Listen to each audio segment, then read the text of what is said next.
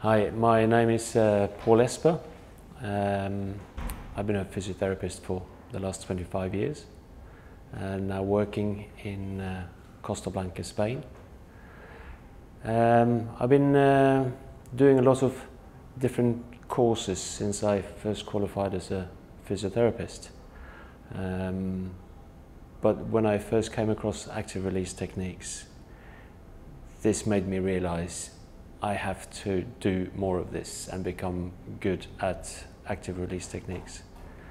It really changed me as a therapist.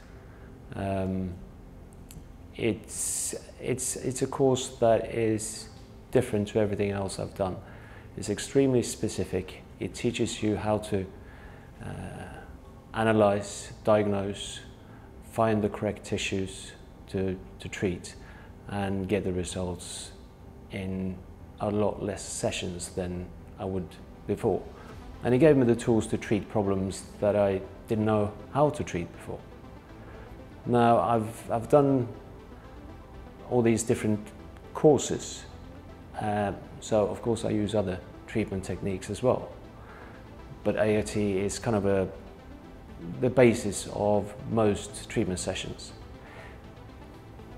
The thing is, the courses are so specific and gives you these skills of diagnosing and palpating and finding where the problem is. So even when I use other treatment methods, whether it's instrument-assisted, needles, electrotherapy, I can still use the skills I've learned from active release techniques seminars. So yeah, I can't see myself without this knowledge now. How would I have treated many different problems before I learned active release techniques? I don't know, but I'm glad I went down the route of taking numerous courses, ended up as an instructor, which is a fantastic way to try to give back some of this knowledge.